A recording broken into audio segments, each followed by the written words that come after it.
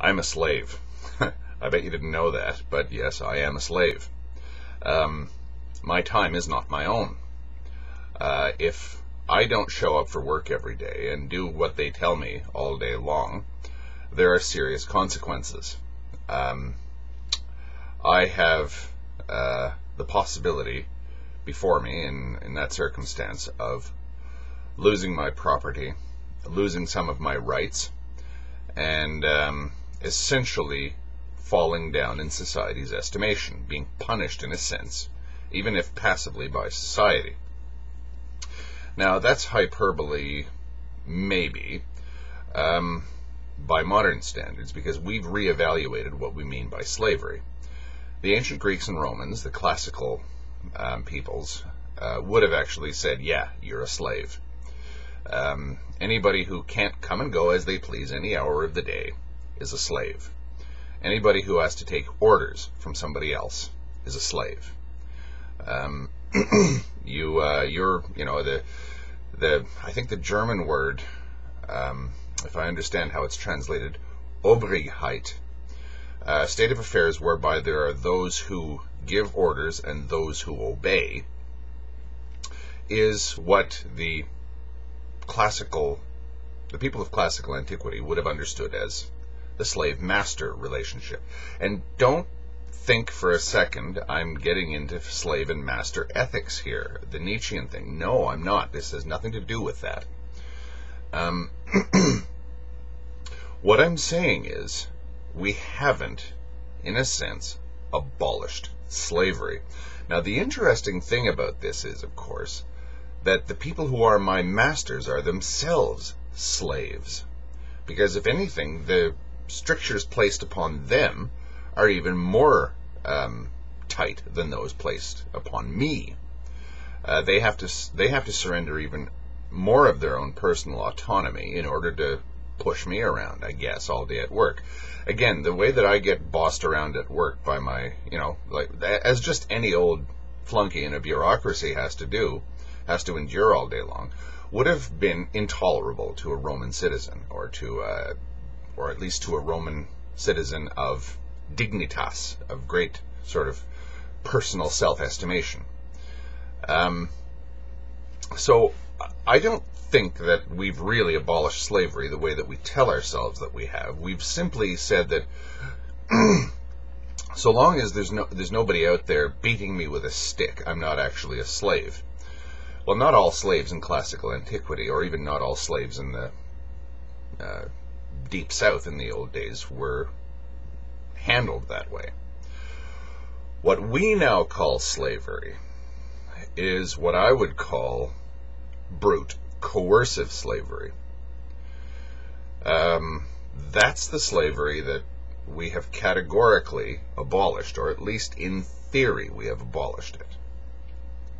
We have decided that you never put somebody in shackles and say, you go down there in that mine or out into those fields and you slave away for me all day long, and I'll just keep you alive and I won't beat the hell out of you with a baseball bat, and that's your reward.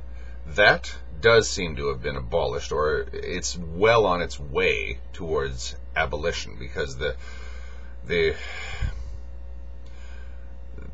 intellectual underpinnings for that have all been attacked. Now, have all been questioned, and we've thrown them out, and we've also morally attacked that, and we've said that that is wrong. I think most people have said that we've ended slavery because it was immoral to enslave people. It was a bad thing to do. We feel guilty if we own slaves. Now, I would say that may be possible. But I would say also that, like some people say, okay, if we're going to take guilt out of the equation, then aren't we going to sort of, like, what else are we going to base our ethical system on? We would never have abolished this abomination called slavery if we didn't have, quote unquote, healthy consciences, if we didn't have a healthy sense that this was simply wrong. It was the wrong thing to do.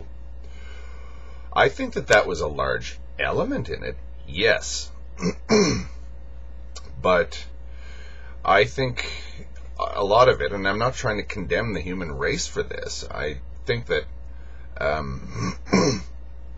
I think a lot of our reasoning behind abolishing slavery was simply that it is a fundamentally inefficient system. It doesn't work. Anyone who's ever seen the movie Amistad, or if you've watched Spartacus, or if you've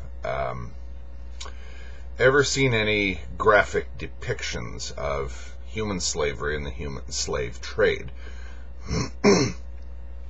let me assure you that what you've seen of what we would call the horrors of slavery are, even in, say, a movie that is as shocking, say, as Amistad, barely scratches the surface of how horrific a fate it is to become a slave. In order to make you efficient as a slave, you have to be broken. You have to be broken in a way that essentially turns you into a machine. When you catch a person, and nobody wants to be a slave from the beginning, you have to sort of force people into a mindset that turns them into slaves. You have to humiliate people, seriously, brutally humiliate them. If they're women, you have to rape them repeatedly, preferably gang rape them, in public, to make sure that they understand that their body is not their own. They must understand this in order to be efficient slaves, because eventually, when they're set to their function of whatever it is they're supposed to do, working in a plantation system or digging ore or something like that in a mine, they have to be in a situation where they can be controlled by a smaller number of people. This is not an easy thing to do. Controlling people is extremely inefficient. It's a difficult thing to do, especially people who don't want to be slaves. Now, one could say that from the opening statement that I made, that I'm a slave, that I'm saying that slavery isn't really so bad. But what I'm saying is that isn't complete, that's not the full story of slavery. There's slavery of the kind I have, which is kind of, there are antecedents to this in slavery in the old days. There was the free man, or the person who sort of signed on for a fixed term to do what they were supposed to do. Say, like in the ancient world, if you were an educated person, you could sell yourself into slavery for 10 years to get out of debt, say. And while you were a slave, there were only certain things you've agreed in advance. There's only certain things that your master can do to you. But he can force you to do what you agreed to do for the next 10 years. In other words, educate his kids, follow him around, run errands for him, that kind of thing. That existed, and in a sense, that's the role that I play in society. I've agreed to do what my boss says. In return, he's agreed to give me something. So we haven't abolished slavery in that sense. What we've abolished is this business of turning humans into brutalized machines. Now, the reason why I say that it's inefficient is, of course, it's very, very, very difficult to break human beings to the point where they're willing to tolerate the kind of existence that chattel, brutalized slavery entails. How do you get somebody to accept his fate as a plantation or a mining slave? It's almost impossible. His entire being says, I don't want to do this. So there's the constant, ever-present danger of rebellion. Slave rebellions have taken place throughout history, and they have shaken every society that has had too much slavery to its core. Slave rebellions in the deep south of the United States. Slave rebellions in Rome. Spartacus.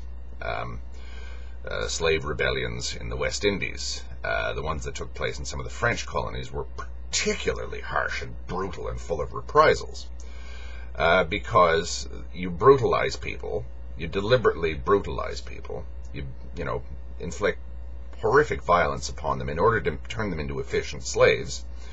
And of course they seem to think, they get the idea, oh, okay, that's the way life is, so all right, somebody's going to be either beating me or I'm going to be beating them. So as soon as I get the upper hand, of course, well, guess what I do to the plantation owner and his wife and children? I just act in a way that the slave system has programmed me to act as basically something that's not even an animal, it's worse than an animal, a completely brutalized entity that I must be in order to be a slave. The whole system doesn't work. There's the science of breaking people and turning them into efficient plantation workers or mine slaves is gigantic. You need people who know what they're doing to carry this out. It's not just a case of you grab somebody from randomly, throw them out in the field and say, start working. You need people who know how to manage them, because if you've got 100 slaves out there and they all speak the same language and none of them have been sufficiently broken, and they can communicate with each other, they're human beings, remember. It won't be long before they've got a pretty efficient system of resistance, conspiracy taking place, communications with all the other plantations in the vicinity, and they say, look, I don't want to be slaves. None of us want to be slaves. It seems a no-brainer. We should gang up on the masters. People knew that this was always going to be a problem, and you had so many tricks. You had an elaborate system of snitching and intelligence gathering and playing mind games with your slaves. You tried to always throw them together and provoke dissension among them, to get them suspicious of each other. You'd put together slaves from hostile backgrounds. In ancient Rome, you'd try and mix Gauls and Germans, French and Germans, in your slave gangs, because these groups hated each other, and if they hated each other, they'd spend more time fighting among themselves, etc., etc. The whole thing was massively inefficient, and slavery was on its way out long before we discovered this, that it was inefficient. It was only when we started to sort of have these economies of scale, i.e. the sugar industry, or the cotton industry, or things like that, a globalized sort of economy, where slavery experienced something of a revival, but even then it started to show its inefficiencies again. People who are working for an incentive produce more than people who are working to avoid the whip. And there's a lot less danger. If I own a nice big plantation house surrounded by potentially murderously hostile slaves, I'm far less secure, my property is far less secure than if I own a nice big house surrounded by reasonably contented, say, sharecroppers or something. The sharecropper might have a fairly miserable life, but I can't go out there in the middle of the night just because I feel like it and rape his wife. Whereas in the old system, the slave system, you can. In fact, it was your right, and not only was it your right, but it was probably a smart thing to do, because you're degrading your slaves to make sure that they understand that they are less than humans, and that they're completely and utterly at my mercy, and I can impose my will on them as I see fit. Slavery is just a ridiculously inefficient mechanism. We don't need guilt to see that slavery is not where we want to be as a society. It doesn't make rational sense for us to have slaves. I challenge anybody to come up with a scenario whereby, even in a completely heartless, calculated world, where it actually makes better sense to have slaves than it does to have willing labor or willing sort of underlings. It never, ever does. There's a reason why slavery is so colossally inhuman. It's because you're trying to turn a human being into something that a human being is not. People don't want to live under a constant state of coercion. It's simply not in our nature to be like that. And always there's the spark of, gee, I wonder if there's anything more to life than this, than being smacked on the back with a thick cane and sweating my guts out all day long with no rewards at all, except for maybe being thrown together in a room with a female slave that I'll never see again for the next 6 months to sort of let off a little bit of steam. That's my life. I don't know. I don't like this. So the argument was, or the question that arose was, what do we do when we take guilt out of our ethics? Won't we suddenly turn into Nazis? I don't believe that we will. The Nazis themselves proved just how inefficient coercion is. They said, okay, world, we're going to conquer you and turn you all into slaves. They said this blatantly. And they especially said it to the Russians. Russians, we're going to exterminate you people. We're going to exterminate the Jews, the Russians, the Gypsies. We're going to exterminate most of the Poles and the Ukrainians and everything. Okay, here we come. Well, duh. The Russians fought like beasts with their backs to the wall. They had no choice. They were put in a position where they had no choice but to resist with everything that they had. People don't want to be slaves. They never have, and they never will. Nazism was a fundamentally inefficient system. It's much better to do what the Germans are doing now. You go into these countries like Southeastern Europe, Eastern Europe, you open a factory, you hire people, you enslave them in that way, you you invest in their economy, you become this sort of international business elite that now dominates Eastern and East Central Europe, German speaking, of course. And not only that, you've sort of implicated everybody in the region in their own slavery, I guess. But it's not what we would recognize as slavery. It is negotiation. Negotiation is what is the alternative that we have in our ethical system to guilt and or punishment or coercion. We have negotiation. Now, a lot of people are going to say, great, okay, you're talking about Ayn Rand again. No, I'm not. Because we negotiate among each other for things like governments, taxes, creating a state, prisons, libel laws, police forces, fire departments, this sort of thing. All this stuff is negotiated. The Ayn Rand type point of view is the state is just some vague entity up there that has some powerful existence all of its own that's somehow separate from human affairs and imposes its will upon us. The libertarian and objectivist sort of ethos mystifies the state to the point where it really is, it looks from their point of view, omnipotent. The state is only what we call the normal negotiations that any society undertakes to regulate itself. That is far more efficient than guilt, and it's far less harmful in the long term.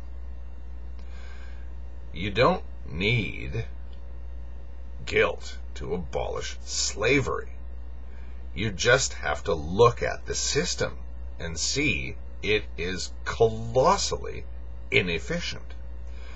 The only thing that it might have as an advantage over an incentive-based slave system like the one that I exist in is that it enables the masters to truly believe themselves to be absolute masters, with absolute power of life and death over everybody, which in my case they don't have. There's limits to their authority over me. Now, some people would say that that is a valuable commodity, that power is something that's inherent in us, and the desire for it is inherent in us. I would agree with that, but there's all kinds of desires in us that we understand are disruptive, and we regulate them through negotiation. We say, you can impose your power on somebody under these circumstances, not under these circumstances, or not to that extent, because we've seen what happens when we do this. We get no society. When you have a slave revolt, when you have a society that's based on slavery, and you have a slave revolt that actually succeeds, even temporarily, you've pretty much abolished society. You're back in a state of Hobbesian anarchy. And we have decided, and I think rightly, or at least rationally, that we don't want Hobbesian chaos. You don't need guilt to do the right thing. You simply need common sense. This one is probably going to provoke a bit of controversy.